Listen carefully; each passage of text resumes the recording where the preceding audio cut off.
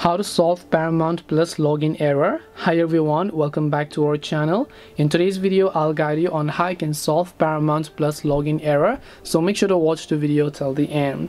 In order to solve your Paramount Plus login error, it's basically very simple to do so. Let's say you have the Paramount Plus application downloaded, but when you try to open and log in, it is not going to let you to log into your account, right? So what can you do if you'd like to log in and have been facing the login issues?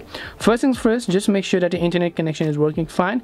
If it has Wi-Fi, try to switch to cellular. If you're using cellular, try to switch to Wi-Fi and then see if that actually helps you solve your problem. And after you've done that, what you basically want to do over here is just simply open up the settings application.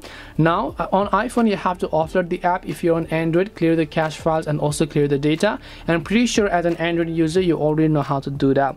For iOS users, head over to your general and then go to iPhone storage and then simply search for the Paramount Plus application over here. So let me also go ahead and then look for that application basically.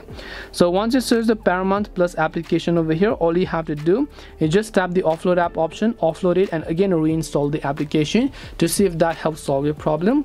Again, if it doesn't work, just try to delete and then again reinstall or re-download the whole application again. Last but not the least, check if the Paramount Plus app has an update. If it does, make sure to update the latest version. And after you've done that, the reason you might also not be able to log in is due to incorrect credentials. So just make sure that your credentials are correct. If you forgot your password, you can tap the forgot password option as well. This way you will be able to solve the Paramount Plus login error. Hope this video was very helpful to you guys. If it did help you, then make sure to leave a like and subscribe to our channel. If you have got any questions, feel free to leave them down. Thank you for watching till the end of this tutorial and see you soon in the next video.